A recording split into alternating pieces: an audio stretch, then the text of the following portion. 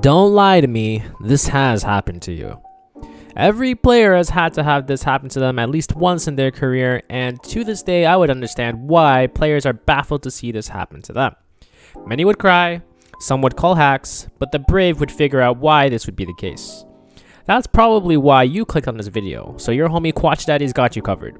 In this video, I'll be quickly showing you exactly how the perspective system works in Valorant and in other shooters in general, why you die in these situations, and things you can do in order to abuse unsuspecting players that won't be enlightened by the knowledge you'll be receiving today.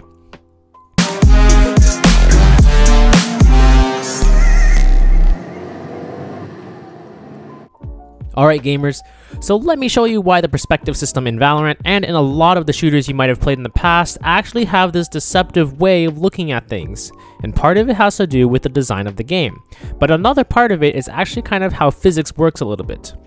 Now before this turns into some Khan Academy tutorial, let me assure you that when you see this sort of thing in action, it'll make so much more sense to you. Similar to CSGO, your camera view in Valorant will be based on the view from your eyes, which makes sense because that's what it is in real life as well. In addition to this, as long as you are able to see an enemy, your gun will basically be able to shoot them. Because, however, this isn't quite how it works in real life, a lot of FPS games tend to try and simplify the process and the coding of the game overall, and therefore also makes your bullets essentially shoot from your eye area in order to provide more visual clarity in the game. It may appear as though it comes from a body, but the actual hitbox is through what you see on your camera. Keeping that in mind, it actually makes sense that there are certain angles of attack in the game that allow you to get shot and die without actually being able to see your opponent, especially when a similar concept can actually be applied in real life. If you want a hands-on example, literally go put your head against the wall with your body around the corner. If you probably noticed, you are not able to see anything past the corner properly, but you also notice that your shoulder is peeking around the wall. This is because the positioning of your head just simply does not allow you to see around that corner, but doing so also exposes your body to the potential dangers around you. The exact same concept will apply in Valorant, and this weakness can be amplified depending on the way you understand and play around this concept. The most major way that you will be impacted in your games on a round-by-round basis for this would be when you peek around corners and whatnot in game.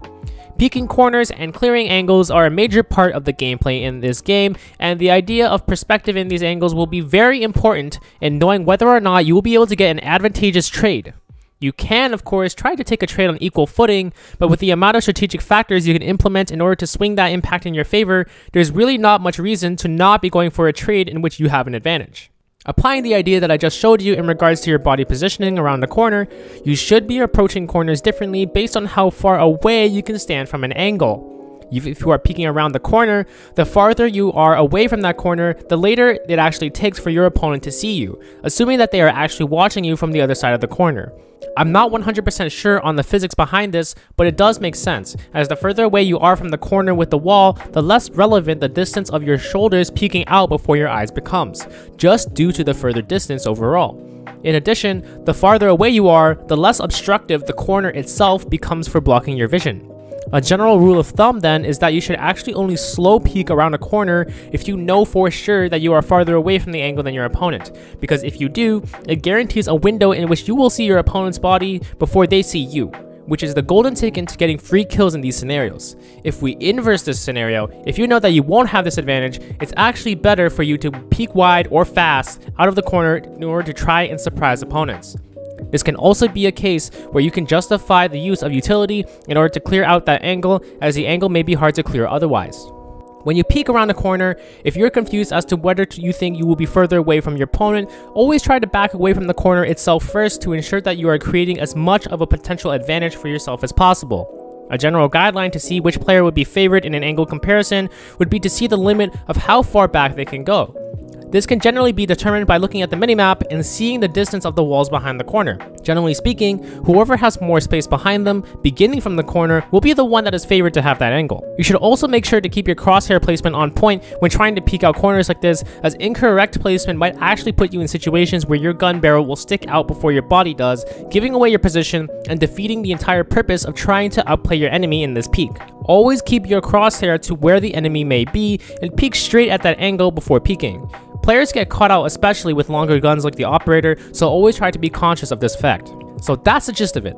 Perspective is actually a relatively simple concept once explained, and it really helps clear the water as to why you might be getting shot from these seemingly random angles. Although they appear to be whack at first, once you get a better look, you can realize that it actually makes sense. And you can use this subtle power system that the game presents in order to make your enemies rage at this fact themselves. That's all from me. Stay fresh, brothers.